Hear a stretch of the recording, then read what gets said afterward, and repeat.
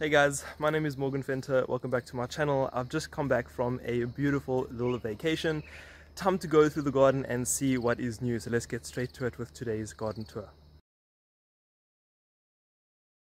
Starting in the beginning, we have the pepper beds, and I am really pleased to say that most of them are looking like this. Really beautiful. Some of them, however, did get attacked by, I think it was cutworms.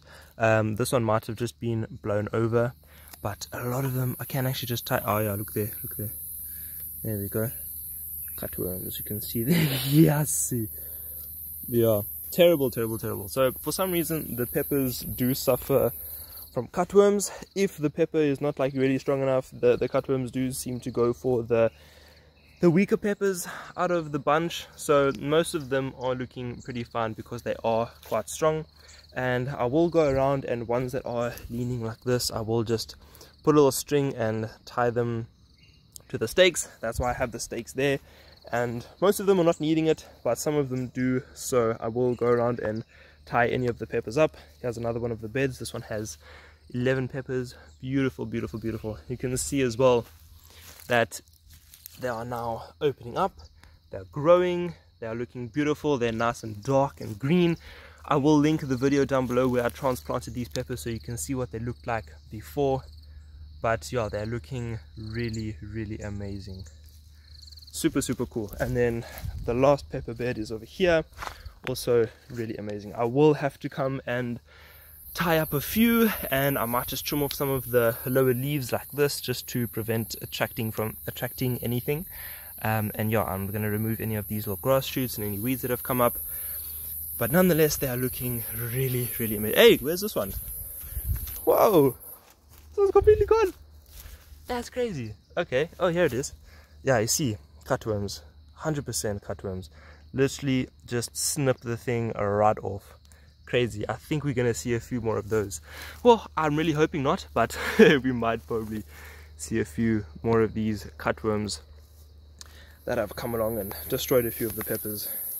Right, and something I don't really show in big videos, I usually show them in the shorts. These are the street gutter marigolds. Really cool. I'm so impressed with how they have established and how they're growing. All of these are street gutter marigolds, and these are some that I've actually saved the seeds from and planted them from seed. Really impressed. They're looking super cool. Where's the little grass up there? Okay, now moving to the log bed right next to the peppers, where I installed this shade cloth cover. I think I need to do a little bit of an update because it's starting to bow a little bit more than what I thought. So yeah, there might have been some heavy winds while I was gone, but yeah, this bed, total trash. I need to get rid of this entire thing. And yeah, I'm wanting to install one single line of drip irrigation going across here, and then I'm going to plant some peppers. Maybe I'll actually do some tomatoes. I'll see. But they do have early blight, and because of the early blight, they have probably infected the soil now. So if I plant tomatoes in here, they might get infected with the early blight, even if they do have perfect spacing, perfect water, perfect light conditions. So yeah, it's quite sad that this bed has gotten so bad that I need to just rip everything out. But yeah, as we learn, it is what it is. They are producing some tomatoes, but you can see here, there's the early blight starting to come in. These leaves are looking terrible. So oh, look at this one. That's a pretty crazy looking tomato. Here's a nice ripe one. I can actually take this one. Not too bad. This will ripen on the counter perfectly fine, so that's why I'm picking it like this before the caterpillars and whatnot get to it. And the same problem with these tomatoes as well. Huge problem with spacing and watering, and they also got early blight. But they are still producing a few pretty okay ones, so we'll use this for like a little sauce. They're very delicious in a sauce, or cut up nice and fine for a sandwich. So we are utilizing a few of the tomatoes, but yeah, most of them are looking pretty terrible, so I wasn't really expecting much from this bed. And as well, in this bed, need to do a little bit of weeding, but I have 3 spinach plants, and I'm really pleased to see that they have come up. The day I transplanted them, it was early in the morning, and then that day was incredibly hot and everything was laying on the ground and they were wilting like crazy. But yeah, they're all up and looking freaking amazing.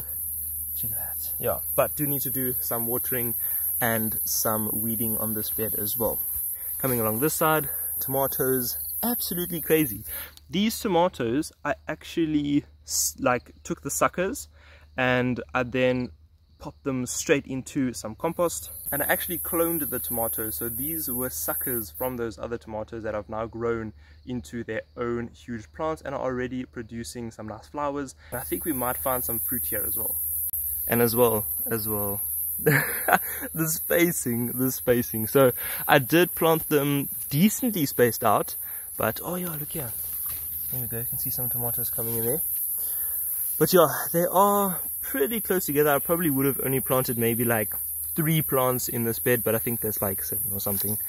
But yeah, it was kind of just a test to see how the suckers would do, but they are looking pretty good.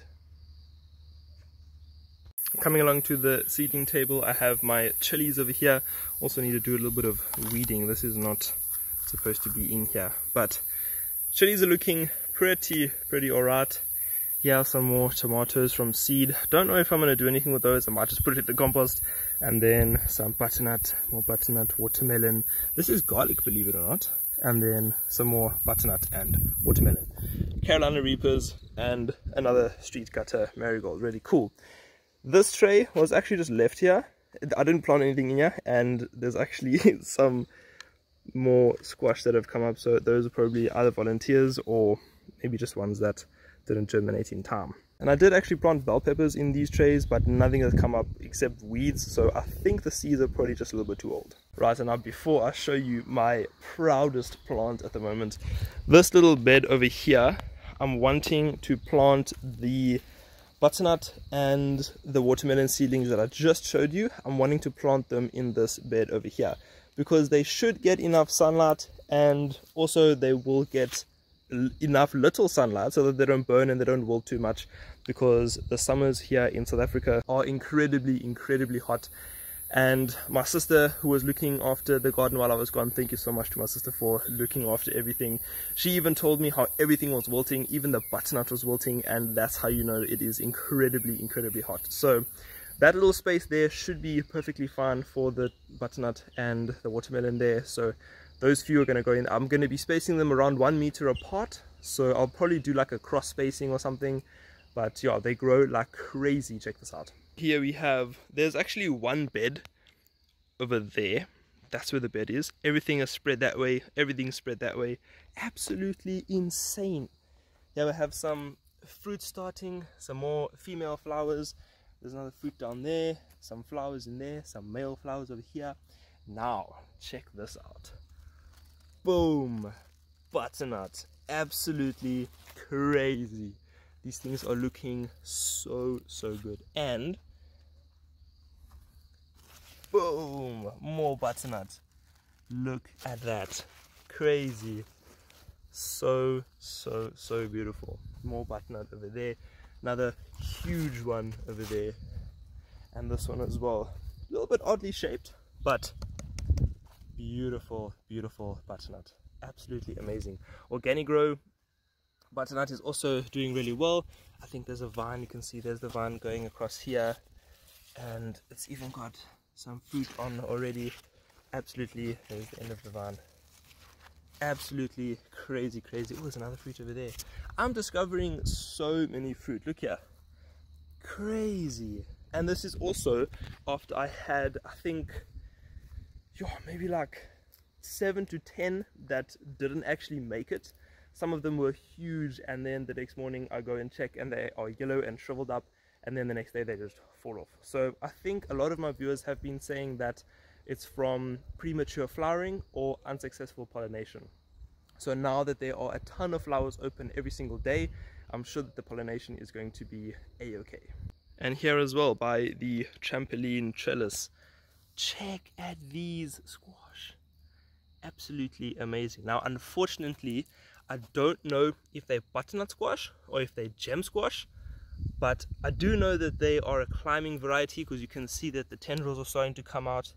Some tendrils over there, and the butternut squash does have tendrils as well, but they're looking a little bit different. They don't look exactly the same as the butternut squash, so maybe because those are started from seed and these are seedlings, maybe they are slightly different, but nonetheless they're looking absolutely amazing. And I'm starting to weave them through here already. Oh look, there's a fruit starting. Yo, that's tiny.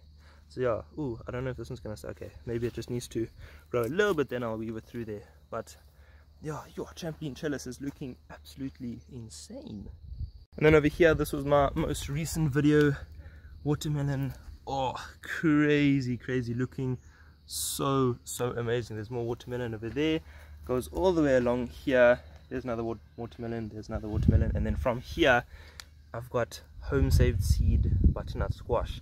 Really cool. Also looking pretty alright. They're going to need some water, but nonetheless they're looking really cool. Alright, and the last part of the garden tour is the corner garden. The corner garden is looking pretty alright. There's one thing I'm pretty sad about, and most of the really nice tomatoes have got sun scald, and obviously that is because we've been in the 30s for a few days now, and today is actually the first day. I think it's going to be like 28 today. It's not going to be too hot today, so, and it's nice and overcast, so tomatoes are going to love it. But a few of them are looking really cool. There's some under here, beautiful tomatoes. But yeah, some of them have suffered from sun scald, and some of them were burnt. Where's one that I, yeah, some of them have burnt and been attacked by, well, caterpillars and whatnot. But yeah, looking pretty good, pretty good. There's only a few that have been affected by the sun scald, but nonetheless they are actually pretty alright. Check out the size of this one, crazy. Look at that, there's my hand. That's a pretty big tomato. It hasn't even started ripening yet, so it might swell up a little bit more. So here you can see there's a pepper missing over there, and here it is. So yeah, once again cutworms have come along and said hello, but all the other peppers are looking really amazing. Marigolds also looking really amazing, and surprisingly enough, check out this, cutworms have attacked the marigolds. Let me see if I can show you exactly. There, you can see there's where they've charred the stem. It's so annoying. I'm really not sure what to do about these cutworms. I might just come out every night and just see if I can find something in areas that I know they come. So they come there and they come over here as well. But yeah, unfortunate.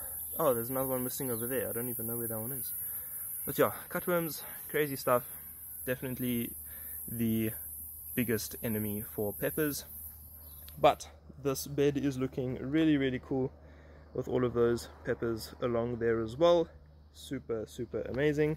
And I will be setting out this bed pretty shortly, maybe within a few days, because we actually predicted a little bit of rain tonight and for tomorrow, so I'm not sure what's going to happen. I might see if I can maybe do something today. But yeah, this bed, I've got some horse manure compost over there. I'll link the video down below if you'd like to see where I got all of that, and check that video out. Look at this as well. That's crazy. The first Christmas beetle bug thing. No ways. Oh, that is so cool. That's how you know it's holidays. I remember my sister and I used to go out in the holidays and see how many of these we can find. You don't actually find a lot of them nowadays.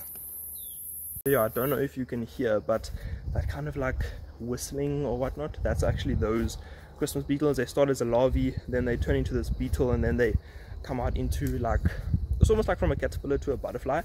So they start off as those bugs, and then they turn into these creatures there. That's what's making those iconic holiday whistles.